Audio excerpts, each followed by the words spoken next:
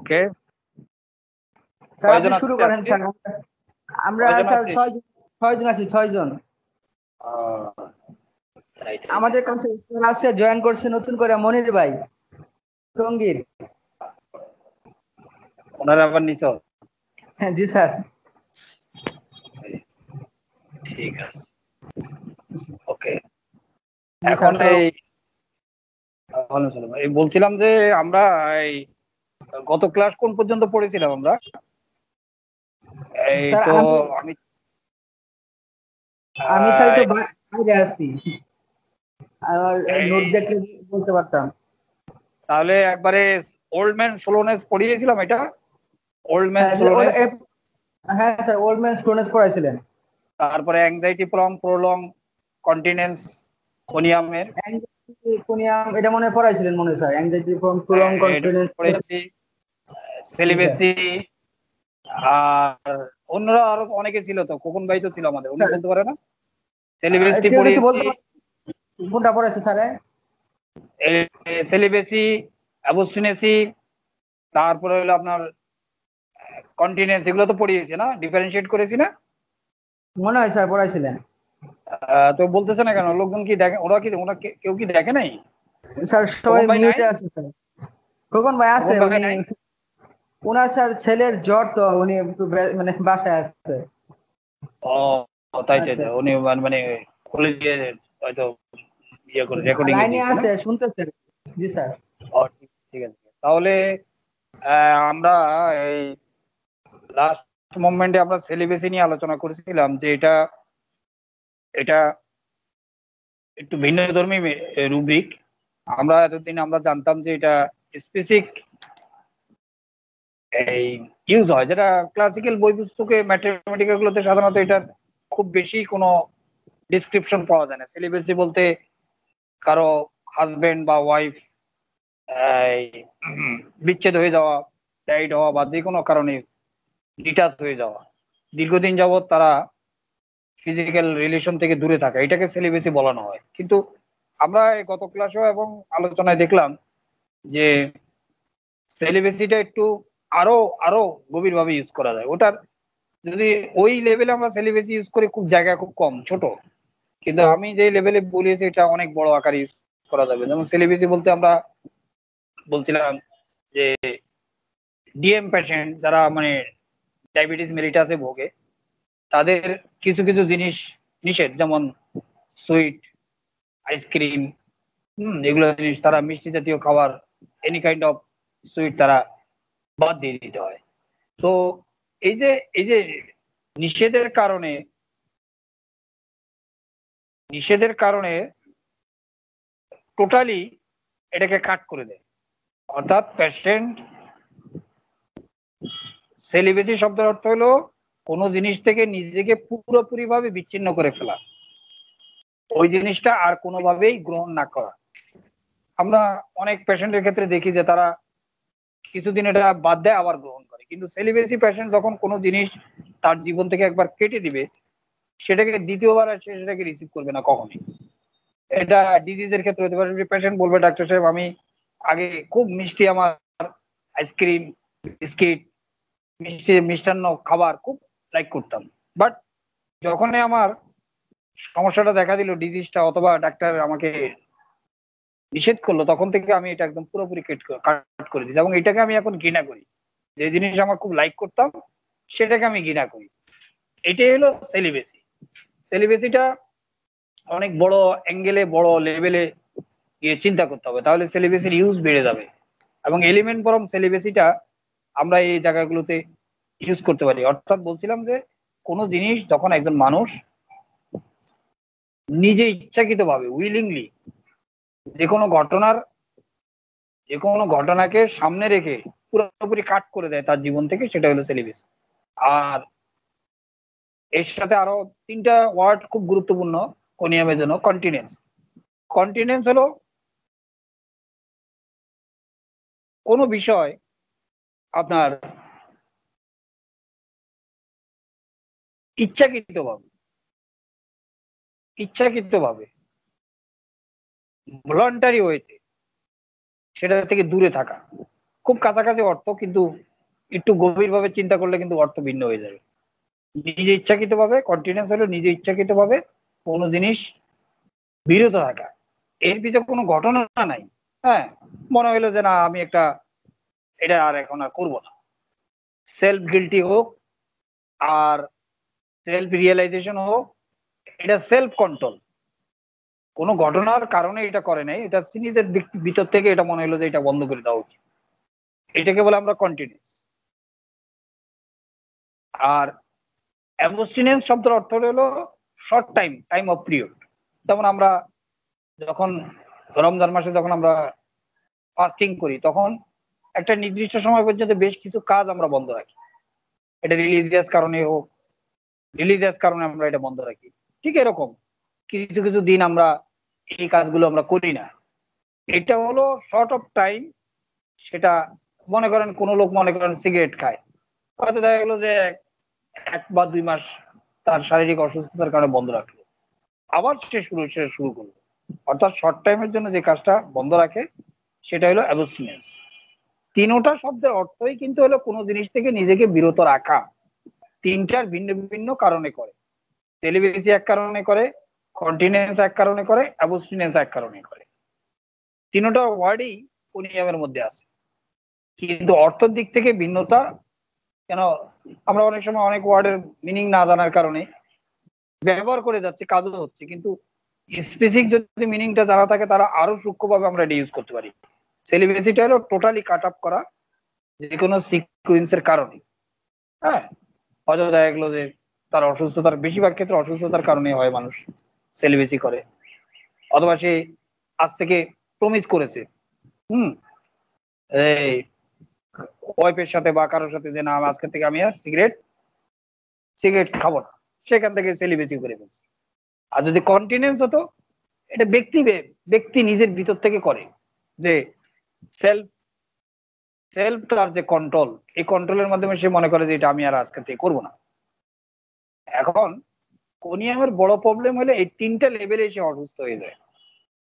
যখনই কোনো একটা নেগেটিভ, কোনিয়ামের সমস্যা হলো কোনো একটা নেগেটিভ অভ্যাস যখন দীর্ঘদিন তার জীবনে চলতে থাকে, সেটা কোনো কারণে যখন সে মনে করে, রিয়েলাইজেশন করে এটা করা উচিত না, সেটা তখন নিজের সেলফ রিয়েলাইজেশন থেকে হোক বা অন্য কোনো কারণে হোক টোটালি কাট আপ করে দেয়, তখনই সে শারীরিক অসুস্থতা শুরু হয়। তখন তার এলিমেন্টস আছে, অ্যাংজাইটি আছে, ফিজিক্যাল লেভেলে বিভিন্ন প্রবলেম হয়। এটা আমাদের ম্যাথমেটিক্যাল যতগুলো মেডিসিন হয় তত থেকে সবচেয়ে ব্যতিক্রম মেডিসিন হলো কোরিয়াম। কোরিয়াম যেমন কেউ আপনার মাস্টারবেশন করে দীর্ঘদিন যাবত, হঠাৎ করে তার কাছে মনে হলো যে না এটা করা বন্ধ করে দিই, এই বন্ধ করতে গিয়ে তার কিছু শারীরিক সমস্যা শুরু হয়ে গেল। হ্যাঁ, এটাকে সে টোটালি অফ করে দেওয়ার কারণে, অথবা দেখা গেল সে পুরন ছবি দেখে বা অন্য কোনো নেগেটিভ কোনো কাজের সাথে সে জড়িত, সেটাকে টোটালি টোটালি কাট আপ করে দেয়। এই কাট আপ করার কারণে তারা অসুস্থ শুরু হয়। এই জন্যই সেলিব্রিটি এলিমেন্টসে আসছে, অ্যাংজাইটিতে এসেছে। অ্যাংজাইটি থাকার কারণে, এলিমেন্টস থাকার কারণে এই ওয়ার্ড গুলোর মিনিং সম্পূর্ণ চেঞ্জ হয়ে গেছে। এই ওয়ার্ড গুলোর মিনিং সম্পূর্ণ ভালো, টোটালি পজিটিভ মিনিং, এবং এটা মানুষের জন্য কল্যাণকর মিনিং। কিন্তু বাট ইয়ের ক্ষেত্রে, কোনিয়ামের ক্ষেত্রে এগুলো তার বিপরীত হয়ে গেছে। কেন বিপরীত হয়েছে? যে এগুলো তখন সে কাট করে দেয়, তখন তার শারীরিক কষ্টগুলো বাড়ে, তখন তার পার্টিকে হতে পারে, তার ডিপ্রেশন শুরু হয়ে যেতে পারে, তার মানসিক সমস্যা দেখা দিতে পারে, তার কোনো অঙ্গের ক্ষমতা কমে যেতে পারে, প্যারালিটিক কন্ডিশন আসতে পারে, এগুলো প্যাথোলজিক্যাল বিভিন্ন সমস্যা আসতে পারে। এই জন্য আমাদেরকে এই বিষয়গুলো খেয়াল রাখতে হবে। এগুলো অ্যাভেলেবেল পেশেন্ট পাওয়া যায়। কোনিয়ামের সাথে অন্যান্য যে মেডিসিন গুলো আছে, স্টাবিসেগ্রিয়া, সেলেনিয়াম, এগুলো মেডিসিন কিভাবে আমরা ডিফারেন্সিয়েট করবো? এইভাবে ডিফারেন্সিয়েট করবো। ওই মেডিসিন গুলো যখন আমরা পড়বো তখন আমরা আলোচনা করবো। কমপক্ষে কোনিয়াম যখনই কোনো জিনিস নর্মালি অভ্যস্ত জিনিস যখন সেটা বন্ধ করে দেওয়া হয়, তখনই সেই অসুস্থতা শুরু হয়, এবং এর পিছে কোনো একটা ঘটনা থাকে। এই ঘটনাটার কারণে তাকে এই জিনিসটা বন্ধ করতে বাধ্য করে। এটা কোনো ডিজিজ কন্ডিশন তার জীবনে আসতে পারে, অথবা উইলিংলি তার মধ্যে কোনো চিন্তার জগতে সে এটাকে অ্যাভয়েড করার চেষ্টা করে, তখনই তার মধ্যে সমস্যাগুলো শুরু হয়। এইসব ক্ষেত্রে আমরা কোনিয়ামকে প্রায়োরিটি দিব এবং চিন্তা করব। এরপরে আপনি দেখি কোনিয়াম, আমরা বলছিলাম যে এটা একটা মেটালিস্টিক মেডিসিন, মানে মেটালিস্টিক মানে দুনিয়াবি মেডিসিন, অর্থাৎ বস্তুতান্ত্রিক যে জিনিসগুলো সাধারণত মানুষ গ্রহণ করে এগুলো থাকতে চায়। এখন মেটালিস্টিকের মধ্যে বেশ কিছু মেডিসিন আছে তার থেকে একটু ভিন্ন। সে অন্যান্য মেডিসিন গুলো সম্পদ ব্যয় করে মেটালিস্টিক হতে চায়, কিন্তু কোনিয়ামের ক্ষেত্রে এভারেজ। কোনিয়াম মেটালিস্টিক চিন্তা ভাবনা করে কিন্তু অর্থ ব্যয় করে, তার মধ্যে ব্যতিক্রম হলো এটাই। অর্থাৎ মেটালিস্টিক চিন্তা হলো যে যেখানে ইমোশনাল, কোনিয়ামের ক্ষেত্রে ইমোশনাল ব্যাপারটা কম। ইমোশনাল বিষয়টাকে সে প্রায়োরিটি দিতে চায় না, তার জীবনে ইমোশনাল বিষয় অনেকভাবে আসে, তার চিন্তার জগতে আসে, ভাবনার জগতে আসে। ইমোশনাল হিউম্যান বিইং এর একটা ইনস্টিংক্ট ব্যাপার। এই ইনস্টিংক্ট জিনিসটাকে সে ব্রেক ডাউন করে, সাবটেস্ট করে মেটালিস্টিকের কারণে। অর্থাৎ সে সব জিনিস সারফেস লেভেলে চিন্তা করে। প্রত্যেকটা জিনিস চিন্তার ক্ষেত্রে, ভাবনার ক্ষেত্রে, ডিসিশনের ক্ষেত্রে, আমরা ডিসিশন নেওয়ার ক্ষেত্রে দুইটা জিনিস, প্র্যাকটিক্যাল চিন্তা এবং উইথ এর সাথে ইমোশন, এই দুটাকে জুড়ে আমরা যে কোনো একটা ডিসিশনে যাই। কিন্তু কোনিয়ামের ক্ষেত্রে এটা ভিন্ন। কোনিয়াম অলওয়েজ তার ইমোশনটা পার্ট বাদ দিয়ে প্র্যাকটিক্যাল পার্টে সে যে কোনো কিছু করার চিন্তা করে। এই প্র্যাকটিক্যাল পার্টটাই হলো তার ম্যাটারিস্টিক। এখানে ম্যাটারিস্টিক অর্থ এটা নয়, কোনিয়ামের ক্ষেত্রে এটা ভিন্নতা অর্থ। এমনি ম্যাটারিস্টিক অর্থ হলো দুনিয়াবি জিনিস, বস্তুতান্ত্রিক জিনিস, যে জিনিসগুলো মানুষ ভোগ করে, হ্যাঁ, ফিজিক্যালি যে ভোগ করতে পারে, অর্থাৎ যেগুলোর ভ্যালু আছে, এগুলোকে আমরা ম্যাটারিস্টিক বলি। কিন্তু কোনিয়ামের ক্ষেত্রে ম্যাটারিস্টিক অর্থ ঠিক আছে, কিন্তু কোনিয়াম মেন্টালি সবসময় প্র্যাকটিক্যাল চিন্তা করে, এই জন্য এটাকে মেটালিস্টিক বলা হয়েছে। তার ইমোশনাল পার্টটা এখান থেকে সম্পূর্ণ আলাদা করে ফেলছে। এর জন্য কোনিয়ামকে আমরা বলি, আরো যদি ইজি ওয়েতে বলি, প্র্যাকটিক্যাল এবং গ্রাউন্ডেড পিপল। এরা অলওয়েজ প্র্যাকটিক্যাল এবং গ্রাউন্ডেড। গ্রাউন্ডেড শব্দের অর্থ হলো যে তারা সবকিছু এবং ভাবনা চিন্তাগুলো এবং প্র্যাকটিক্যাল ভাবনা পাবে। গ্রাউন্ডেড মাটির সাথে যে সম্পর্ক যুক্ত, অর্থাৎ তারা কখনোই ফ্লাইং করে না এবং ফ্লোটিং করে না, অর্থাৎ কখনোই তারা ইমোশনকে পাত্তা দেয় না। সবসময় তারা চিন্তা করে যে এই কাজটার পিছে কতটুকু যুক্তিসঙ্গত আছে এবং কতটুকু যুক্তিসঙ্গত নাই, এভাবে তারা করতে চেষ্টা করে। এরপরে যদি আসেন, এরা খুব লয়াল হয়। লয়াল হয় বলেই এরা দীর্ঘ সময় আনমেরিড থাকে বা আনমেরিড থেকে যায়। অর্থাৎ তারা একে অন্যের প্রতি রিলেয়েবল। হাজবেন্ড ওয়াইফের যদি কোনো কারণে বিচ্ছেদ হয় বা কেউ ডেথ হয়, তখন আরেকজন সেটা থেকে নিজেকে দূরে রাখে, বিয়ে আবার দ্বিতীয়বার সে করে না। এবং এরা কোনো প্রকার এক্সট্রা ম্যাটেরিয়াল অ্যাফেয়ার্স দৌড়ায় না। এটাই প্র্যাকটিক্যাল। এই জন্য আমি বলছি যে এই যে প্র্যাকটিক্যালের মেটালিস্টিকের উদাহরণগুলো আমি দিচ্ছি, যে এরা যেমন প্র্যাকটিক্যাল, গ্রাউন্ডেড, লয়াল এবং কোন প্রকার এক্সট্রা ম্যাটেরিয়াল অ্যাফেয়ার্স এর জড়ায় না। এগুলো এক্সট্রা ম্যাটেরিয়াল অ্যাফেয়ার্স কখন জড়ায় একটা মানুষ? যখন তার মধ্যে ইমোশন অনেক বেশি হাই লেভেলে থাকে, প্র্যাকটিক্যাল চিন্তা কম করে। এই যে কোনিয়াম ফিজিক্যাল লেভেল আমরা কি দেখি, এর হার্ট টিউমার হয়, শরীরে বিভিন্ন জায়গায় গ্রোথ হয়, ফরেন বডি হয়। এর পিছে যে কারণটা, এটা হলো যে যখনই ইমোশন হার্ড হয়ে যায়, অর্থাৎ ইমোশনাল লেভেলে যখন তার প্র্যাকটিক্যালনেসটা অনেক বেশি থাকে, ইমোশনটা ড্রাই হয়ে যায়, তখনই ফিজিক্যাল লেভেলে তার মধ্যে এরকম হার্ডনেস, বিভিন্ন গ্রোথ তৈরি হতে থাকে। হ্যাঁ, এই ইমোশনটা ব্রেকডাউন হওয়ার কারণে মেন্টাল লেভেলের এই হার্ডনেসটা ফিজিক্যাল লেভেলে এসে রূপ নেয়। এর পিছনে যে কারণ, এটা আমি হয়তো আপনাদেরকে শেয়ার করছি কিনা জানি না, এটা ইন জেনারেল, কোনিয়ামের ক্ষেত্রে না। আমরা আমাদের স্রষ্টা বা আল্লাহ এমন একটা সিস্টেম আমাদের মধ্যে তৈরি করেছে, আমরা যদি বেশিক্ষণ, প্রত্যেকটা মানুষ যে কোনো ঘটনা, যে কোনো বিষয় প্রথম এফেক্ট হয় তার ইমোশনাল লেভেলে।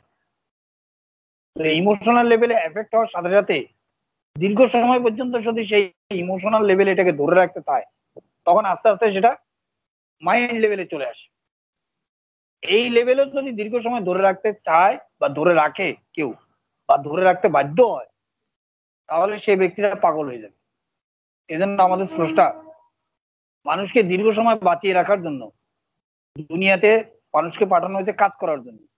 এই কাজের উপযোগী রাখার জন্য ইমোশনালি যতই ডিসফাংশন আসুক না কেন, সেটা বেশি সময় সে ধরে রাখে না। সে কি করে, এটাকে নিউট্রাল করে ফেলে। কিভাবে করে? ফিজিক্যাল লেভেলে পাঠায়। এটা অটো হয়। এটা আমাদের নিজস্ব কোনো ক্যাপাসিটি বা নিজস্ব কোনো চেষ্টা চরিত্রের মাধ্যমে এটা হয় না। এটা আমাদের সিস্টেমটা এরকম অটো, মানে কম্পিউটারে যেমন সিস্টেম তৈরি করা হয়েছে, আমাদের ভিতরে সিস্টেম তৈরি করে দেওয়া হয়েছে। ইমোশনাল লেভেলটা তখন ডাইরেক্ট রিফ্লেক্ট করে ফিজিক্যাল লেভেলে। তখন আমরা ফিজিক্যাল লেভেলের এই রোগ সেই রোগ এই রোগ সেই রোগ বিভিন্ন রোগ নাম দিয়ে আমরা দীর্ঘদিন বেঁচে থাকি। একজন মানুষ যদি দীর্ঘ সময় ইমোশনাল লেভেলে এই বা মাইন্ড লেভেলে এই সমস্যাগুলোকে সার্ভাইভ করে, হয় সে পাগল হবে নাহলে সে সুইসাইড করবে। তখন দেখা যাবে যে সব লোক সুইসাইড করে মারা যেতেছে। যে লোকগুলো এটা পারে না বলে তারা সুইসাইড করে অথবা তারা পাগল হয়ে যায়। আর যারা বেশিরভাগ লোক, সিংহভাগ লোকেই অটো সিস্টেমটা তাদের আছে বলে তারা অটোমেটিক ফিজিক্যাল লেভেলে এটা রিফ্লেক্ট করে কোনো একটা ডিজিজ হয়। এই ডিজিজ নিয়ে এসে 50 বছর 60 বছর 70 বছর 100 বছর আজীবন বেঁচে থাকতেছে, কোনো সমস্যা নেই, প্রবলেম হয় না। কিন্তু ইমোশনাল লেভেলে 1 বছরও যদি এটাকে ধরে রাখা হয়, তাহলে হয় সে সুইসাইড করবে না হলে সে পাগল হয়ে যাবে। ইমোশনাল লেভেলে এটাকে ক্যাপাসিটি নাই। এই জন্য কোনিয়ামের ক্ষেত্রে দেখি তার ইমোশনাল পার্টটা নাই, যেহেতু সে ম্যাটারিস্টিক এবং প্র্যাকটিক্যাল গ্রাউন্ডেড লোক।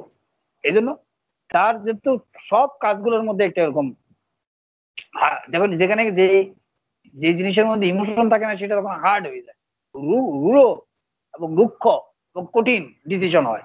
এই কঠিন ডিসিশনের কারণে আস্তে আস্তে তার ফিজিক্যাল লেভেলে হার্ডনেস এসে বিভিন্ন ধরনের হার্ডনেস গ্রোথ তৈরি করে। কেন এটা করে? এটার পিছনে আরেকটা জিনিস সবচেয়ে বড় গুরুত্বপূর্ণ, যে ভিতরের সবকিছু সে বন্ধ রাখে, ভিতরের জিনিসটাকে যে বাইরে বের করতে চায় না। ইমোশন মানুষকে কি করে? বাইর করে, যে কান্নার মাধ্যমে হোক, রাগের মাধ্যমে হোক, গোসার মাধ্যমে হোক, হাসির মাধ্যমে হোক, এগুলো আমাদের ইমোশন। পজিটিভ ইমোশন নেগেটিভ ইমোশনের মাধ্যমে আমরা আমাদের ভিতরের যেই জিনিসগুলো আছে সেটাকে আমরা বাইরে রিফ্লেক্ট করে প্রকাশ করে দিই। কিন্তু এই কোনিয়াম সেটা করতে পারে না বা করে না। এই কোনিয়াম না করার কারণে এই জন্য আমরা লাইট ছানের ভিতরে কোনিয়ামকে আমরা দেখি। এই হলো কোনিয়াম। আমি কিছুদিন আগে আপনাদেরকে বলছিলাম যে আপনার ময়মনসিংহের ক্লাসে বলছিলাম যে কোনিয়াম এমন একটা মেডিসিন যে নিজেকে অবস্থার সাথে সাথে পরিবর্তন করতে পারে না বা করে না। সিচুয়েশনের সাথে সাথে মানুষ নিজেকে চেঞ্জ করে, সে হলো বুদ্ধিমান। তাকে আমরা বলবো যে সে ভালো মানুষ এবং সে পরিস্থিতি বুঝে। কিন্তু কোনিয়ামের ক্ষেত্রে উল্টা। কোনিয়াম যখন যেখানে থাকে সেই জায়গাটার মধ্যে ধরে রাখে, এখান থেকে চেঞ্জ করে না নিজেকে। এই জন্য কোনিয়ামের মধ্যে আমরা দেখি বেড ডিজার টু রিমেইন, এবং এটাই শুধু না, সে বয়স এবং সময়ের সাথে সাথে মানুষের জীবনে যে পরিবর্তনগুলো আসে এবং সামাজিক যে পরিবর্তনগুলো ঘটে এর সাথে সাথে, 10 বছর আগে সামাজিক যে অবস্থা ছিল এখন সেটা নেই, অনেক পরিবর্তন এসেছে। একজন মানুষ যদি এই পরিবর্তনের সাথে তাল মিলাতে না পারে তাহলে কিন্তু সে ব্যাকডেটেড হয়ে যায়। কোনিয়াম কিন্তু ব্যাকডেটেড একজন মানুষ হয়ে যায়। সে কখনো সামাজিক যে পরিবর্তন ঘটে এই পরিবর্তনের সাথে তাল মিলাতে পারে না। এবং আমাদের সমাজ ব্যবস্থা অনেক কোনিয়ামের রুগী এজন্য হয় যে তারা ব্যাকডেটেড হয়ে থাকতে চেষ্টা করে। যেমন মনে করেন যে বর্তমান সময় সে যখন জীবন শুরু করে, সে একটা কোন রকম একটা নর্মাল বাড়িতে থেকে জীবন শুরু করে, নর্মাল লাইফ লিড করে। আস্তে আস্তে ছেলে মেয়ে বড় করে, তাদেরকে লেখাপড়া শুকায়, তারা হ্যান্ডসাম আয় রোজগার করে। তো একটা ছেলে মেয়ে 2-3 জন থাকে, তারা যদি লাখ টাকা মাসে রোজগার করে তখন তারা কি করবে? বাবাকে বলবে এই বিল্ডিং ভাড়া, এই নর্মাল টিন শেড বা ওয়াল দেওয়া জরাজীর্ণ বাড়ির ভেঙে, আমাদের কাছে তো টাকা আছে, এই টাকা আমরা কি করব?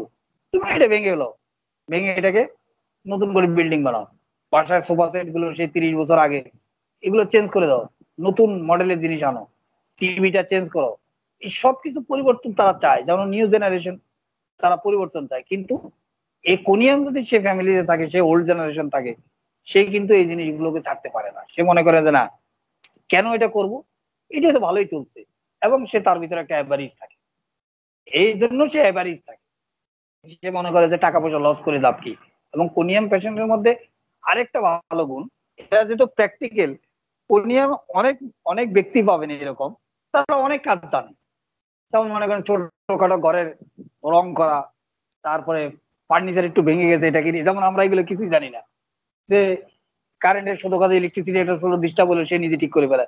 এখন আমাদেরকে কি করতে হয়, একটা মিস্ত্রি ডাকতে হয়, ডাকলেই 300 টাকা 200 টাকা হয় না। এখন সুইচ একটা নষ্ট হয়ে গেছে, সেটা ঠিক করতে পারতেছি না কেন, এটা তো আমি জানি না কারেন্টের কাজ কি করতে হয়, ইলেকট্রিসিটি। অনিয়মের রোগটা কিন্তু সবচেয়ে ভালো গুণ হলে এরা ছোট ছোট ছোট ছোট ছোট ছোট অনেক কাজ জানে।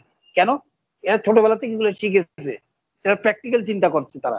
এবং তাদের মধ্যে একটা চিন্তা হলে দরকার কি মিস্ত্রি টাকা, যদি আমি নিজেই পারি। এটা টেবিলের একটা আপনার পায়া নষ্ট হয়ে গেছে, এটাকে দুটা তার কাটা মারিয়ে দিলাম, হয়ে গেল। একটা মিস্ত্রি ডাকলে তাকে 200 টাকা দিতে হবে।